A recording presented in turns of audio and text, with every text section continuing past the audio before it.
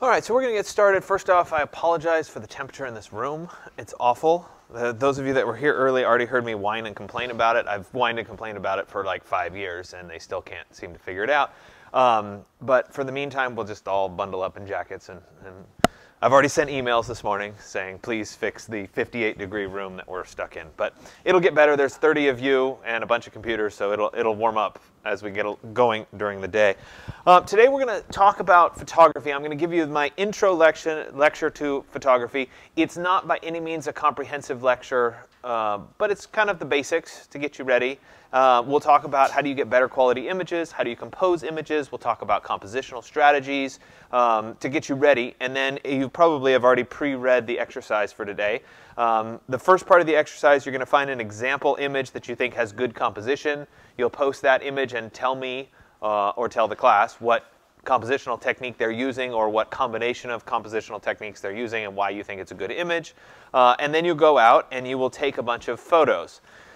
I give you the rest of the lab period today to take those photos with the assumption that you're going to go out and take pictures. If you don't go out and take pictures and you go work on something else or whatever, that's okay with me. But before next class, you have to have all the pictures that I'm asking for. So I'll go through the list at the end, but you'll need those because next class, when you come in here, we'll start in Photoshop and we'll start using those particular images. So I want you to use your own images. I don't want you to find images online because you'll learn a lot more if you had to take the picture, and you'll learn how you screwed up and then how to fix it, essentially. So we're going to talk today about introduction to photography. And I'll start first with a definition of terms, just so that we have some even playing field to kind of talk through. And when I talk about what a camera body is, you have some idea of what that would be. So a camera body is essentially a light-proof box. And that's what it originally was. It was a box with a piece of sensitive material in it, i.e. film. And you would expose that film to light temporarily, and that would give you your picture. It's come a long way. We don't use film anymore. It's all digital, but essentially it's the same concept. We have a light-proof box. It has some kind of a sensor in it. In this case, it's not film anymore. It's a digital sensor, and you expose that digital sensor to light. That's how you take the picture.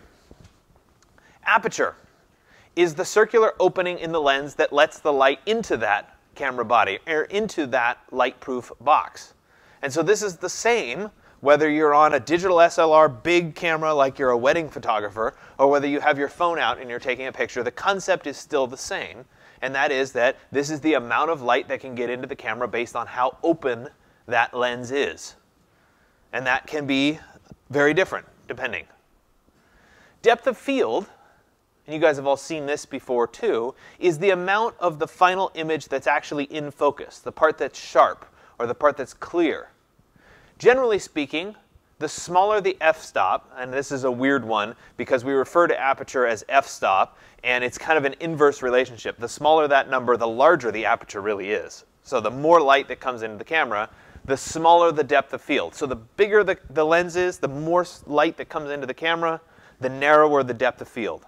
And I'll show you a slide that makes more sense of this. It results in a blurred background, is essentially. So here's two examples. First one is an f1.8, so it's a very big aperture, a lot of light coming into the camera.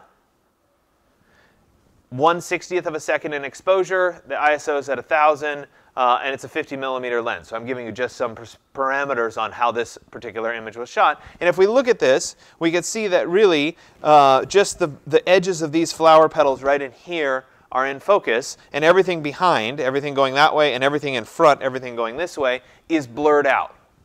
So we're controlling what somebody's looking at by blurring out the background.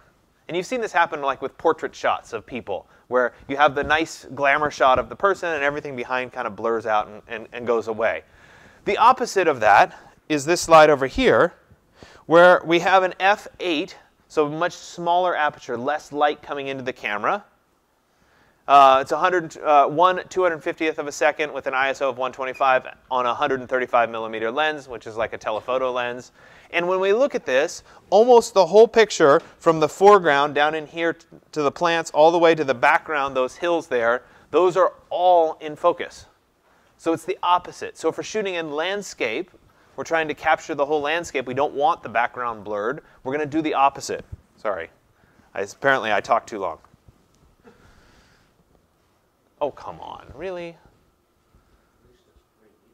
Yeah, I try.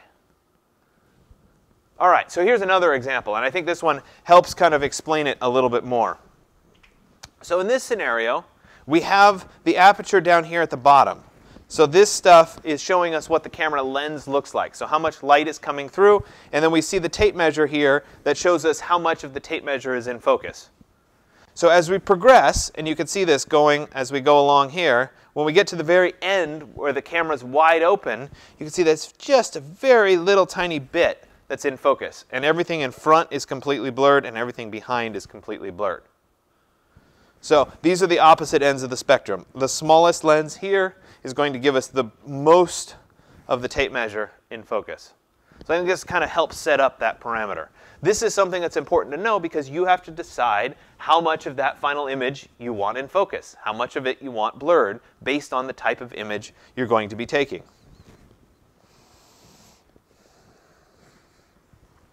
Shutter speed is the other big factor. So we talked about aperture, depth of field. Those are related. Shutter speed is the other thing that affects the overall exposure of the captured image. And that is how long is that light-sensitive material, the film, the sensor in the camera, whatever it is, how long is that exposed to the light itself? And you can hear this if you think about, I mean, our phones don't do this anymore. But if you think about an old school camera, you could actually hear a click. You remember this a little bit, vaguely in the back of your minds? Digital SLRs are great for this. There's a click because there's a mechanical lifting of a mirror. There's a mirror in there, and it goes up and it goes down. And that up and down is what exposes the light-sensitive material to the light itself. So shutter speed is the amount of time that that light is allowed to touch the sensor. And it's usually measured in seconds, and it's usually fractions of seconds. So a typical exposure is like 1/125th of a second. So it's really, really short, small amount of time. And so we're going to vary that time and get differing results. So I'm going to show you some examples here so that you can see kind of a contrast to each other. The first one is 1/50th of a second. And you see the image on the right. These are not images that I took. But in this particular example, you can see individual drops of water. If we sped this up, if we did 1/1000th of a second, and unfortunately I don't have that example, we'd see every individual speck of water frozen in time. It's kind of like when you see sports photography and you see the person running and you see everything frozen. It's that kind of a thing, where it's a really quick instant. In this scenario, we're seeing a few of those water drops. We can see the ripples in the pond just fine. But as we move forward, this is 1/10th of a second. You can see that those droplets in the waterfall are going away. It's starting to become a streak rather than an individual drop. We can still see all the ripples in the pool. All of that still seems normal. As we move forward, half second, those streaks are becoming longer. The waterfall is becoming more ethereal, more just this streak than individual droplets. The pond at the bottom with those ripples is starting to smooth out a little bit at a half second. If we go forward again, this is 1 second. You can see that the waterfall itself is becoming very blurred, and the pool is starting to smooth out at the bottom. There's very little ripples anymore at 1 second. Another example, side by side. 1/160th of a second, you see the frozen spray. I think this is a pretty good example right there. The alternative, almost same image, same setup, is a 4-second exposure, and you can see that there is no spray here. It's all smoothed out. So everything that's moving becomes blurred. There's nothing to say that one of these images is better than the other. Either one of these is a great image. It's well composed, it looks nice. It's a matter of preference and what you're trying to show. Are you trying to show that blurring through time? Are you trying to show that movement, or are you trying to freeze it as if it's an instant in time? And that's just the intent of the photographer, him or herself. ISO is another thing that affects the overall image. And you've seen this, even though you don't realize you've seen this before. ISO is originally designed to mimic the film speed. So you used to, and believe it or not, I was old enough to actually do this, where you went into like the drugstore, and it wasn't CVS at the time, it was like Long's or something, and you went in, or maybe you went to Wolf Camera or one of those photo places, and you walked in and you said, I need to shoot some sports photography, I need really sensitive film, can I buy some ISO 1000? Or can I buy some ISO 800? It was specific film, like it was different. Or I'm doing standard photography, let me buy an ISO of 100. And you'd load that in the back of your camera to take your picture. So you'd think ahead of time, God, I'm going to have to change the settings on the screensaver. Either that or I have to start talking less. One or the other. Oh, come on.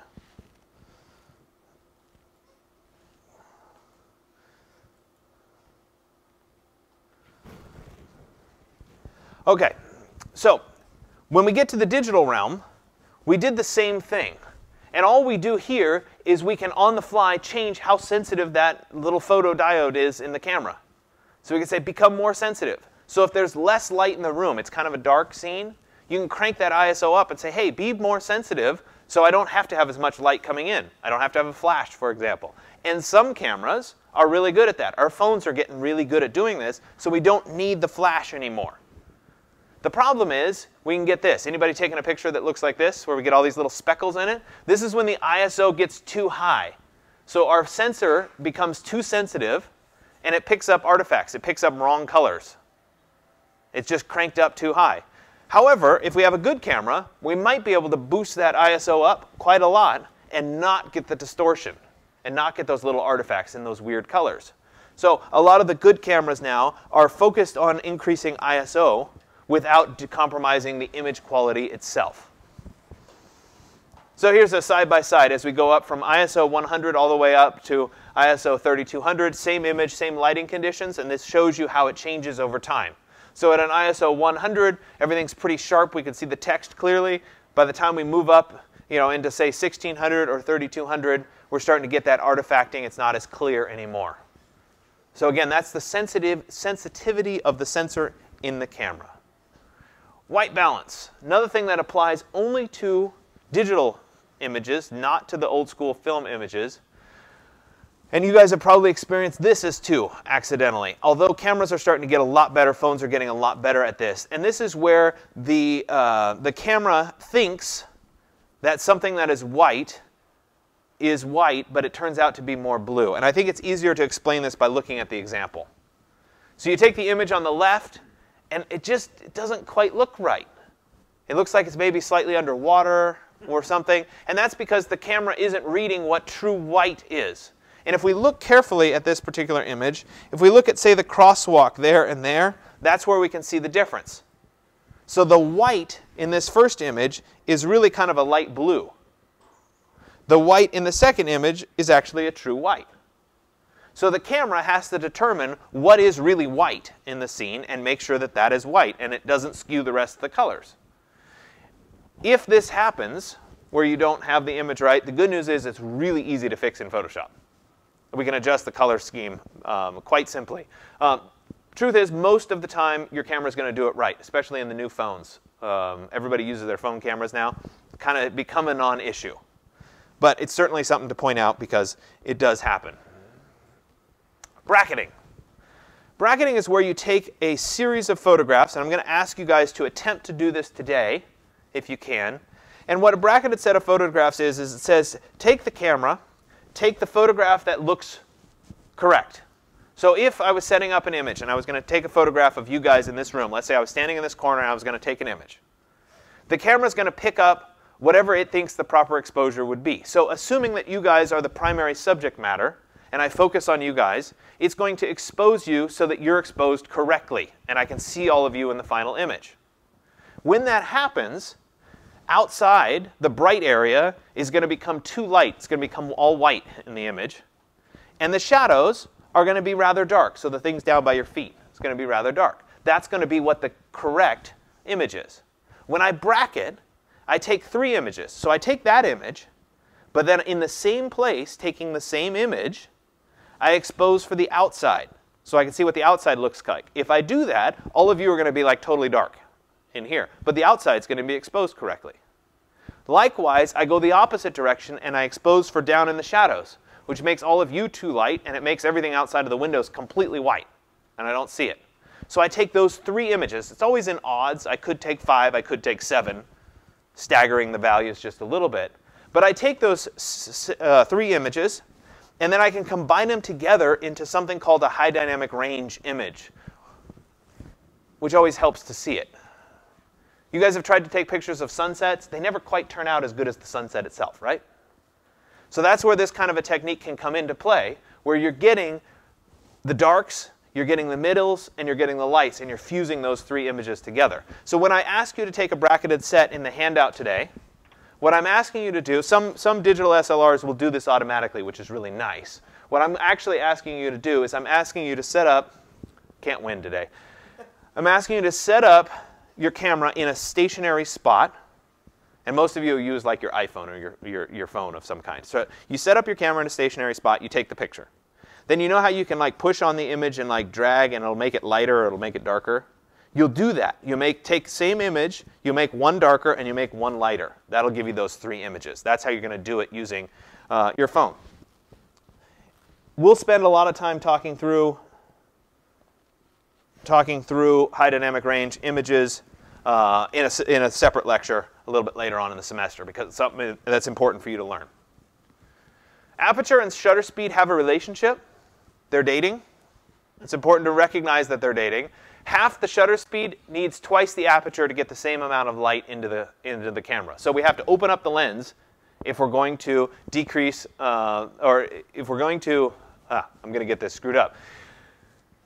If the shutter speed goes down, or I guess goes up, this is where it's always confusing, right? So less time, it's a fraction. That's why you got to think through it. It's a fraction. So if you have the exposure for less time, you need more light to get into the camera, so the aperture needs to get bigger. That's what I was trying to say. Stumbled myself. So back when you used to have to figure out how to shoot images on your own, and this is something that if you were in a photography class, they'd probably make you really do, or you'd shoot full manual. All of us just take out our phones and take the picture. Makes life easy.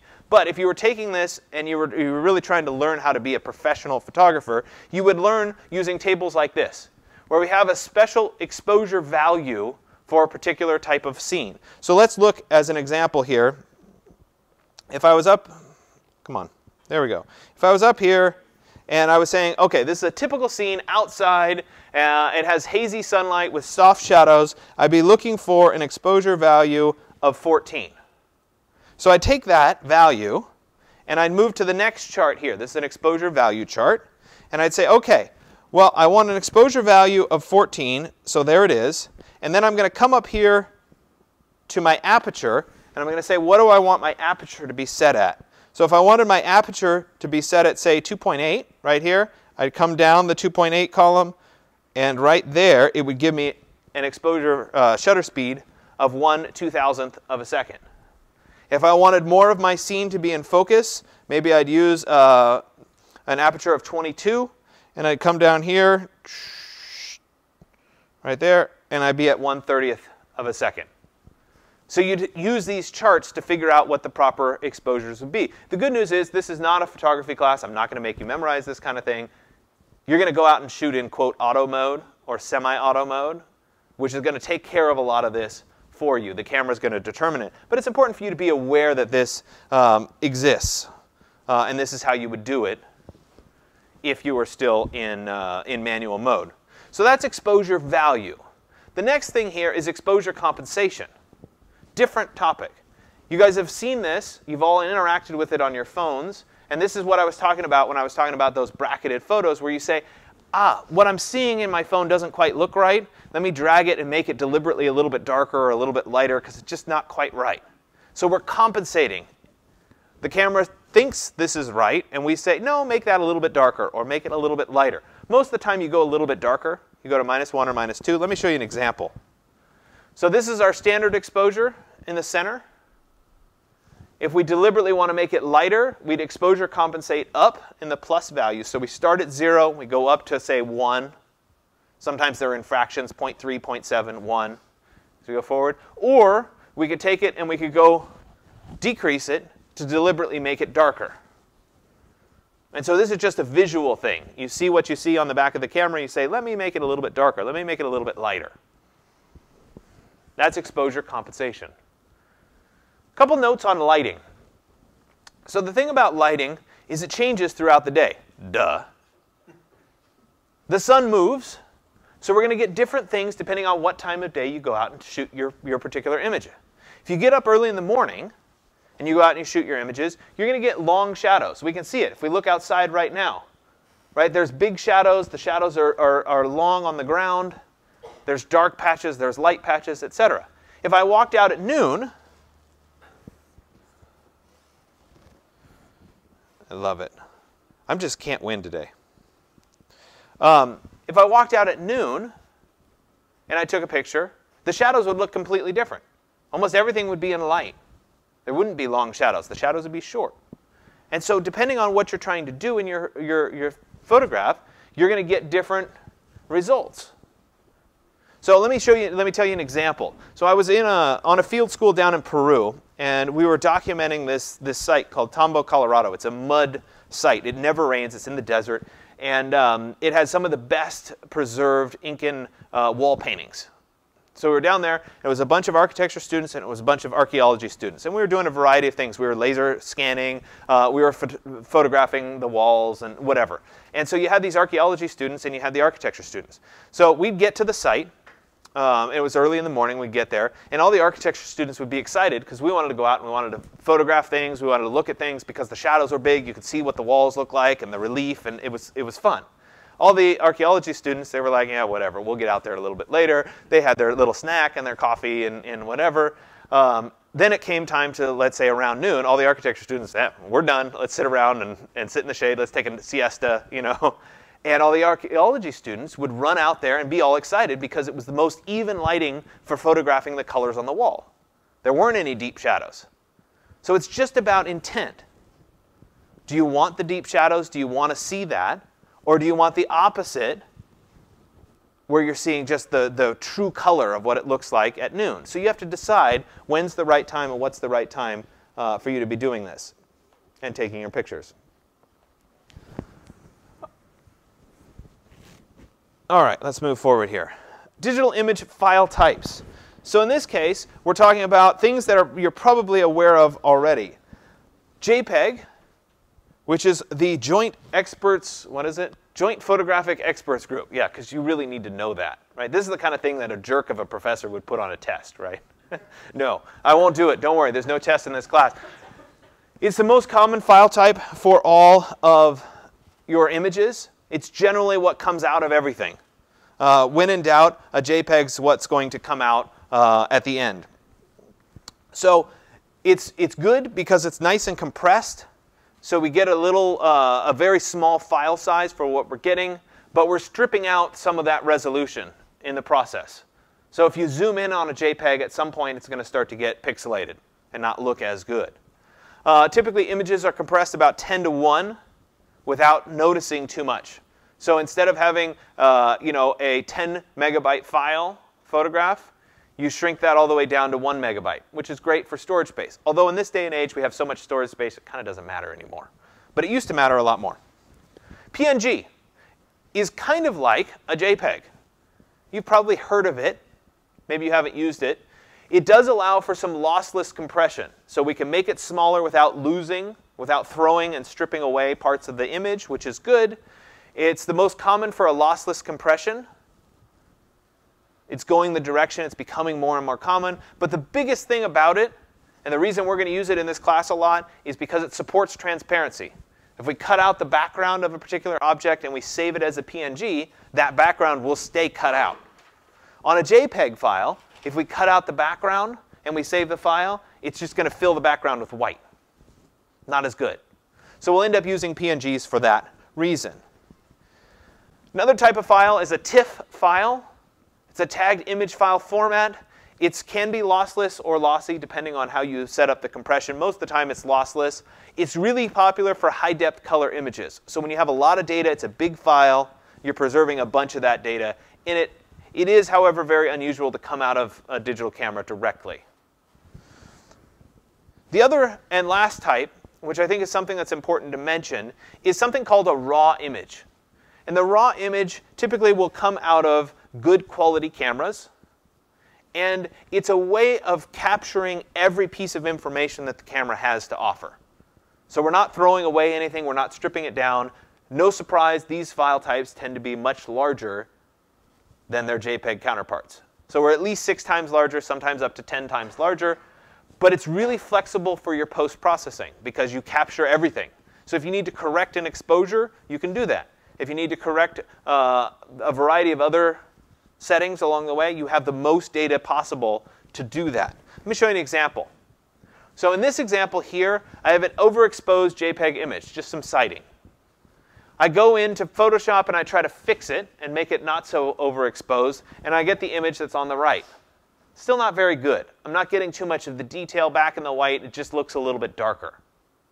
If, however, this original image, instead of being a JPEG, was a RAW file, I can take the overexposed RAW file and I can go back and adjust the exposure, and you see how different that post-processed image can be.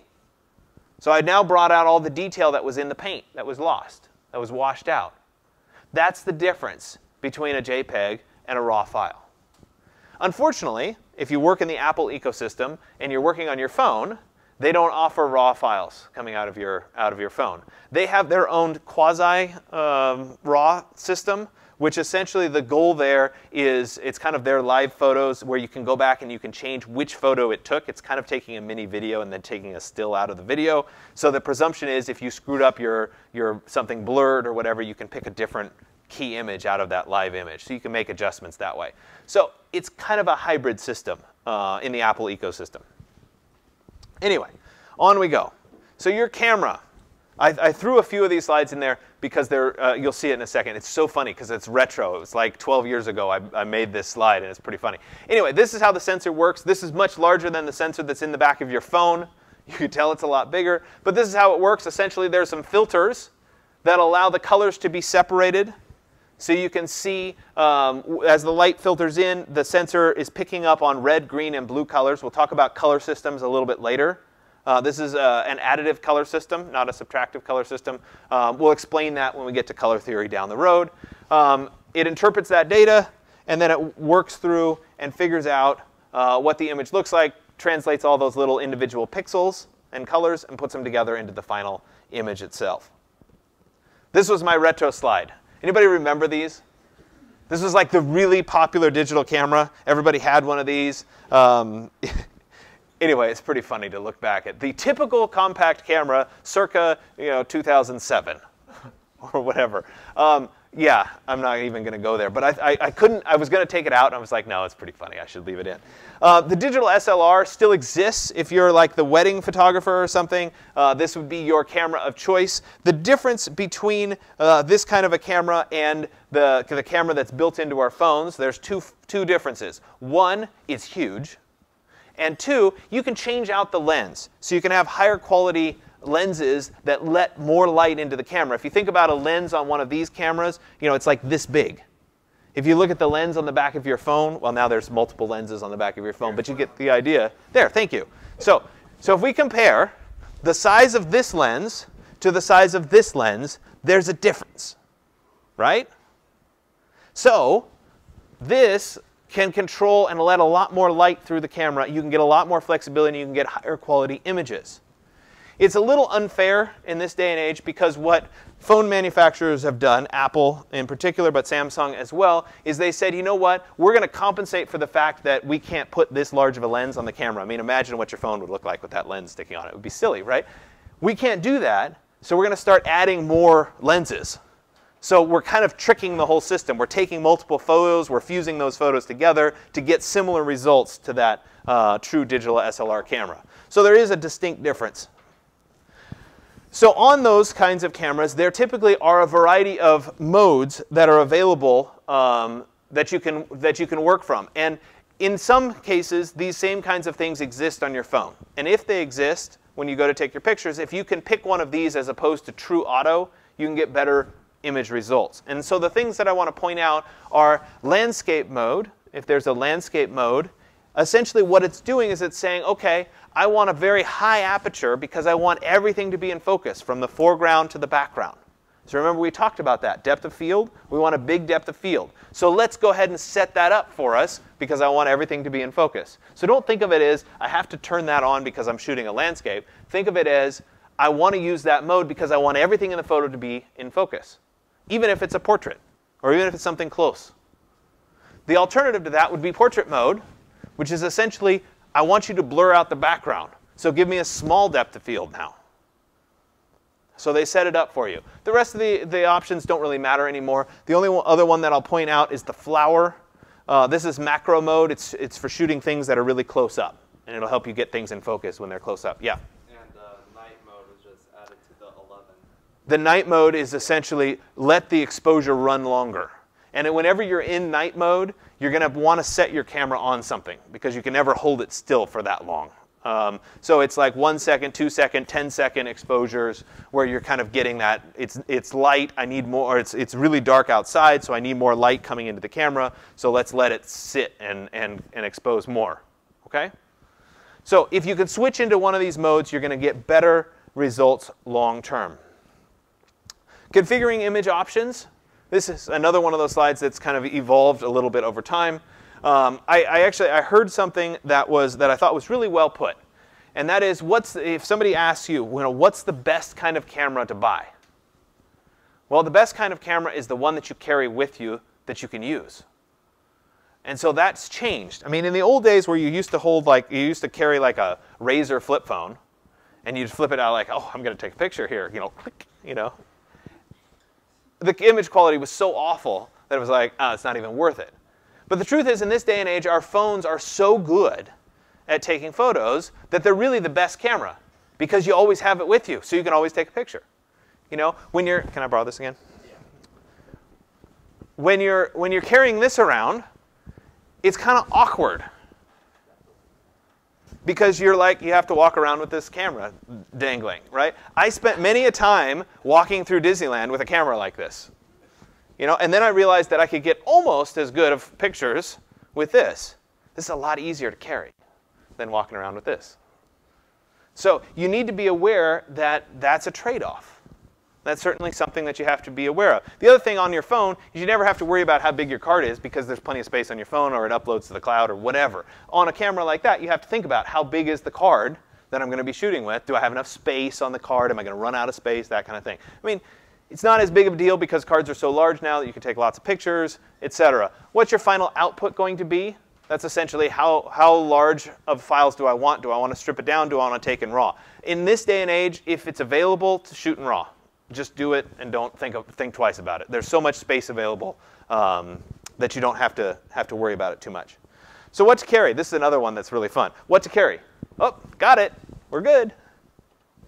But if you're carrying something bigger, you got all this other stuff to carry, and that's a trade-off. I have this whole setup. I have it's a Nikon, not a Canon, but I have a Nikon. I have the backpack. I have the tripod. I've got all this gear. I used to travel with it. It was like my go-to backpack. I used to bring it in. I used to set it up. I used to show you guys that stuff.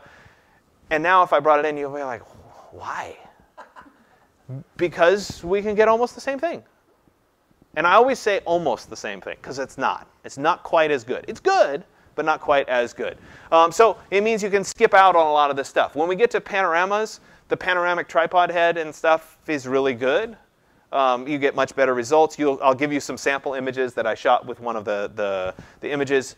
It's a little bit easier than just trying to manually overlap your image. Look at the weather and plan accordingly because guess what? It'll rain. So I talked about being in Peru. This was toward the tail end of the trip in Peru. We went up to Machu Picchu, which was absolutely spectacular. I didn't realize that it was on my bucket list until I went there and then realized that it needed to be on my bucket list, and I'm glad I went. But of course, that day it was pouring rain. It was the day we hiked the last part of the Inca Trail, and it was just dumping. And it was funny because all of us were there, and we all had like laptops and cameras, all the stuff you don't want in the rain. So we were doing the whole poncho thing. Anyway, it happens. Let's go through some basic compositional techniques. So we talked about all the basics of photography. I want to come back and go through the basic compositional techniques because this is really how you get high quality images from your camera. First one. The other thing I should point out before I get into all of these is that on many images, there's multiple composition techniques at work. So it doesn't mean that you have just one. Oh, this one has the rule of thirds, but it also has a strong diagonal. So there's always multiples that can apply. But I tried to classify these into basic compositional techniques. So telling a story. So this is really about the mood of a photo, or it's about movement through the photo, trying to draw the person who's viewing the photo into the photo such that their eye wanders through the photo. So I have some options here. This one's in St. Peter's. This is, you could argue that this is a strong diagonal, but you've got this light beam that's coming down that's landing on the floor.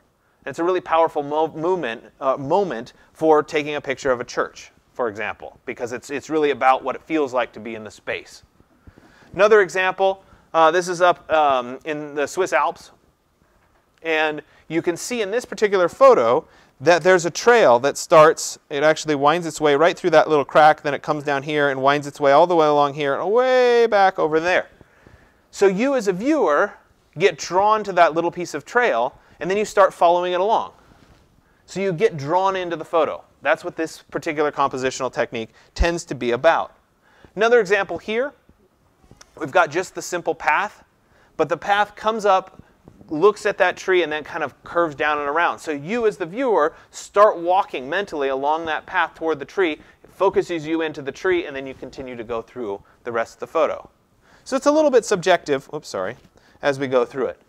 Another example, this one you can't see as well, but this is up in the Andes. Symmetry. So this is a photograph where a strong symmetry dominates the photograph. So you have left side and right side match across each other, but you want one or a few elements to deliberately break that symmetry. So you have the symmetry, and then you want to break it with something. So let's look at an example here. This is Brooklyn Bridge in New York. So we've got a strong symmetry. The structure is symmetrical, but we've got all the people on the right side and nobody on the left side. So it's activating the image. So you always want in a symmetrical photo to have something juxtaposing the other side. So we have the symmetry, and then we break it on purpose. Another example here, we have the strong symmetry with the couch. The pile of dirt in the corner is different. It breaks it. So always focus on what breaks that symmetry. A radial composition is where you have something really strong at the very center of the photograph, and all the elements go around that particular center. It can be really effective for setting up like a portrait shot of a family, where you try to center everybody around somebody else. But let me show you some examples. So this one, it's actually the air. It's the empty space that the strong point of that radial focus. This is inside an ice cave in Switzerland. If you can ever go ice climbing in Switzerland, it was awesome. Hanno, the ice climbing guide, he was great. Anyway, totally worth it, totally worth it. This was inside the cave looking out, and you got this symmetry between these two melting ice points. And it's right in the center, and everything else works around the outside of that cave. Tunnel vanishing into the distance. So we've got that center point of the focus of the image, and then everything radiates out from that center point. Next image here, I love this image. I think it's fantastic. Setting up the hot air balloon, we've got that strong center point, and then we've got all the radiating points coming out of it. And then you've got the people down at the bottom that kind of break that radial composition. Strong diagonal element captures your attention, directs your eye through the photograph for a strong diagonal. Could be abstract. So this is just sand on a beach. This should look familiar. This is that DVC book drop, but we've got the strong diagonal that are opposing the 4x8 sheet of plywood form. Another example here of a strong diagonal, something in perspective. We've got the train and the tracks at night forming that strong diagonal. Overlapping layers. This is a good one for architectural photographs, where we're photographing something that's in the foreground, something that's behind it, something that's behind that. God. You can tell that obviously my settings aren't quite right for now that I'm back in the semester. Everybody's a little rusty, right, when you come back. So, overlapping layers. In this case, we have the door that leads to the wall with the window, which leads from the window into the space beyond. So it's layering up as you go through. Just for perspective, this is that Tambo, Colorado in Peru. You can see the preserved wall paints, mud buildings, very, very dry desert. But it was all these little rooms and niches and you know, one space into the next space into the next. It doesn't have to be architectural, though. We can look at something like this that's in just a landscape. And we can see the overlapping layers. We've got the foreground that would be this kind of meadow area, followed by the little bit of tree line. So I'd say this is number 1, this is number 2, 3 would be the pond right there, 4 would be this line of trees, 5 would be this meadow, 6 would be the horizon. So we're layering up as we go through in this composition. Now, of course, there's other rules that apply to this photograph as well. So if you take nothing else away from the lecture, I saved this toward almost the end, and that is something called the rule of thirds. Anybody heard of the rule of thirds before? A couple people. Oh, all right, here we go. This is good. This applies to everything that you do from here forward. It applies to all of your little posters that you make, all of your graphic compositions that go on the wall, everything. This applies. And the rule of thirds is simply to take what you're showing and divide it into thirds. And we end up with that grid. There's 9 squares in the grid. And we're going to take our primary elements and put them on the intersections of those grids. And just by doing that, you will instantly make your photographs, or your compositions for that matter, significantly better. Let me show you how. So here we got a picture of the Statue of Liberty. And so in this scenario, I could have taken this photo and centered on the Statue of Liberty. But notice that if I did that, it would deactivate the space. If this photo was right here, for example, if we were looking at it that way, we don't see, there's no space of what she's looking at. There's nothing about the context. It's just about, here's the element. People do this all the time when they take pictures of people. They say, okay, I'm just going to take a picture. I'll center the person right in the middle of the picture. It completely deactivates everything that's going on around the people. So what we want to do is we want to take all of that away, and we want to have our primary space right here in the photo. It's empty space, but it gives you a sense of what she's looking toward. So if we look ahead, there's our first rule of third. Right? So she's on that third line. The ground is also at a third. So we've centered it on those 2 rules of third. Let's look at this image. Same thing. The bow of the boat is about a third of the way over. It doesn't have to be exact, but it's about a third of the way over. And the top of the boat is about a third of the way up. So again, we're composing it. What about if you're taking a picture of a person? We just talked about pictures of people. So same thing here, where we want the subject to fall about a third of the way over, and we want the eye line of the person to be right at about a third of the way down. So we're capturing the person, we're capturing the context, we have an understanding that he's sitting there looking out towards something. It's a very active image. Now this doesn't, and then this is part of why you can't just have a computer do this for you. This still takes a little bit of designer in you, is that technically this image, same image, still follows the rule of thirds. He's about a third of the way over, and his eyes are about a third of the way up. Is this a good image, though? No, because we're capturing what's behind him. We don't care about that. So you want to think about how can you show where the person is and what they're looking at to try to capture this. So where they fall in the rule of thirds really matters. So let's look at some more. This could be a strong diagonal. Clearly, it could work as a strong diagonal. But it also works as a rule of thirds. And the reason that it works is because the helicopter is obviously coming around with its bucket. It's swinging through. And we understand that it's going into this open space. As opposed to just, here's the photograph of the helicopter. No space around it. So we see all that movement by having that extra little bit of space. Another example here, great blurred background. Nothing particularly exciting about this, the little coconut. But it still is a nice composition because it falls on the rule of third.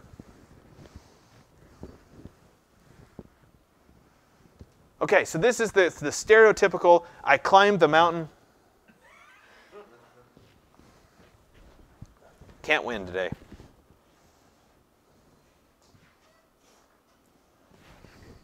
Stereotypical, I climbed the mountain. Let me take the picture because I arrived at the top of the mountain. If we just, and actually I should do this where I show this as, right, if I cut the image right here and we ignored the rest of the mountain for a second, it would be an image of the 2 of us standing on top of the mountain. Okay, that's cool. But by taking it with the rule of thirds, Back that up for a second. We understand the context of where we came from and what we accomplished. So it's not just about the two of us at the top of the mountain. It's about this is the two of us, and look where we came from. It's a much different photograph by following that rule of thirds. Right? And our feet happen to fall about a third of the way up. It could be a landscape shot. The density of those cliffs all fall right on that rule of thirds. The bottom is about a third of the way up. The top here is also about a third of the way down. So we're framing that bay using those same rule of thirds. Framing. We're using strong lines in the photograph to frame something that's important. So this is a typical, like, I'm looking out of a window. So this was in Pompeii in Italy. We're looking at the Bay of Naples. It's framed in this little circular window, so that becomes our frame for the context beyond. Patterns and repetition. This is the last one that I'll talk about, and then we'll start working today on the lab. But patterns and repetition are also a fun way to compose an image, especially when you pay attention to where the pattern breaks. So it's kind of like the symmetry, where we set something up and then we deliberately break it. Same thing happens with patterns and repetition. I love this image. I wish it was my image. It's not. You've got this pattern of repetition of all these balconies, one after the other. They're all the same. They all look the same, except for the one t-shirt that's hanging over the balcony rail. That activates the pattern. Now, this would be a much stronger image if that t-shirt was right here, because then it would be on that nice rule of thirds. And instead, the t-shirt's right in the center of the image. So it could be better, but I still really like the image. Right? Same thing here, where we've got this pattern works a little bit differently. It's receding away from us. We're seeing all those columns, all those light fixtures going back and back and back, and then the waiter's walking through. And we get that little flash of movement. Last one here, we've got the pattern of all the little grid bars, and then the snow is the active part. So obviously it's designed to knock off the snow, to let the snow fall through, but we see little bits of snow hanging on. Okay, so what I'm going to ask you to do today in exercise 103, and I alluded to this a little bit earlier, what we're going to do is, under part 1, you're going to find an image. Consider looking like National Geographic has great images. Find an image that you really like. Think about what makes that image good. What's really strong about the composition? What makes it an interesting image in the first place? And so you're going to post that image, and then you're going to write a brief paragraph that outlines what compositional technique or techniques you believe the photographer used, and what other factors might make it a really good image. Is it depth of field? What is it that makes this image good based on the stuff that we just talked about? Okay? So you post that, and then after that, you're going to go out and take some various photographs. These photos are all things that you're going to need next class. So on Wednesday, I want you to come in with all these photos ready to work. So if you took them on your phone, think about how you're going to get them from your phone to your flash drive. Make sure you bring whatever apparatus that you need to do that with. If you shoot in a camera, make sure you can download the pictures out of the camera somehow. There are card readers on all these computers, so you should be able to plug the card directly in and download them off the card if you want to do it that way. Otherwise, email them to yourself. It would be better if you got them off your phone and onto your flash drive before you came in, so you don't have to waste your time doing that, but we'll try to solve that if necessary. Okay? So you're going to do that, and you're going to go out, and you're going to shoot these things. First one is 5 pictures that are campus buildings. So you're on campus here. You're going to shoot 5 pictures of campus buildings. 5 images of people. You might want to ask people if you could take their picture first. Sometimes people get really wigged out if you take their picture without asking them. So maybe take pictures of your friends or something like that. When I talk about 5 images of people, please include the whole person. Don't cut them off at the waist, feet, all the way to the ground, all the way above their head. Include the whole person. There's a reason for this. We will use these later on in class, I promise you. So, whole person. Okay? 5 detail images of textures or patterns. Remember, pattern repetition, break it with something. Okay? 5 detail images of textures and patterns. 5 photographs taken from unexpected angles. That means you can't take all of your pictures at eye level, which is what everybody always does. So you have to get high, you have to get low. So unexpected angles. Whoops. I need the other half of the handout here. Here we go. 4 close-up photographs. So get really close to something and take pictures. 4 of those. 1 bracketed set of images. You will try your best to do this. If you don't get it right, I have samples that you'll play with when we get to that lecture, but I'd like you to try. So remember, if you're doing it with your phone, you set your phone on something to start, take the first picture, deliberately under, deliberately overexposed to get 3 total images. You might have bracketing on your camera that you can just turn on and it'll shoot 3 in a row. Maybe. I don't know. You might. You might. It's worth checking. 1 handheld set of panorama images, at least 3 images. This does not mean get out the pano mode on your phone and swing your phone. That's not what I'm asking for. There's a reason I'm asking for these separate images, because I want to talk about how they come together, how we mask, how we combine images. So it's something for later. It doesn't have to be the best images. I just need those images. If yours don't turn out, I'll have samples for you to play with as well. So on all of these ones where I'm asking for something specific, like the bracketed set, if it doesn't work, I have samples. So it's just better if you actually take your own set going forward. So when you go to take those, they need to overlap. It's best if they overlap by about 1/3. So if you have that rule of thirds grid on, just try to overlap by about 1/3 as you take your pictures. Okay? So at least 3 pictures that overlap, because we're going to combine those into 1 image down the road. 1 self-portrait. And then I want you to take 25 or more images that you just want to take. So you're wearing a parka. Yeah. Is it better? It's 60. We got 2 degrees so far with all these people. I'm going to phone it in. Okay. Yeah, I didn't know who to talk to about it. But if you like feel it, it's definitely air conditioning. It's cold. Yeah. Okay. Okay. No worries. So 25 or more images of your choice. Those can be off campus. They don't have to be on campus. We're going in the direction of having to do an assignment relating to photography. So I'm trying to get some more images for you to play around with. Some of that is that I'm kind of bored with the campus buildings, for example. I've seen them all. If you could take an image that I haven't seen yet, this is good. Okay, remember I've done this for 12 years, so I'm interested for something new. So can I use pictures that I took at the time? So when it comes to the exercises, yes, you can bring in old pictures that you want to work on. Absolutely not a problem. When it comes to the assignment, you'll get your first assignment next class. You won't be able to use anything older than the start of this semester. So it has to be from whatever January 27th forward, because that evens the playing field. So if you went to like Rome or Machu Picchu or something over break, you don't get to use that photo because it's not fair, right? We have to be relatively consistent with what everybody gets to play with. Okay, so 25 or more images of your choice. Bring those in next class. The last thing, and I throw this on there because it's just kind of, some people like to try to do it. It's really, really hard. And I've thought about doing this as your assignment. And that is to take 30 different images of your mailbox. Okay, and you're like, oh, that wouldn't be that hard. You can get to like 20, maybe to 25. But those last 5, 6, 7 images are really hard to figure out how to create a unique image of your mailbox. Yeah. Right, so So good luck. Good luck. No, I'm kidding. So that's just the challenge. That is just the challenge for you if you want to try to mess around with it. But okay. So are there any questions about our basic photography, etc.?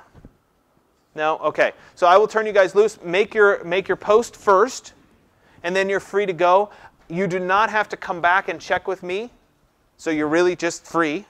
I'm giving you those 2 hours to take these photographs because I think it should take you about 2 hours to do it. If you choose not to do it this morning because you have something else that you'd rather do, that's okay with me. You just have to put in the time before next class. So I'm giving you the time to do it now. You can use it however you want to use it. Okay? The last thing that I'll say before you guys go, if you're on the wait list, please come talk to me before you leave. And that's it. I'll let you guys go. We have to get stuff set up. Yeah, it's a Post-it. Yeah, it's okay.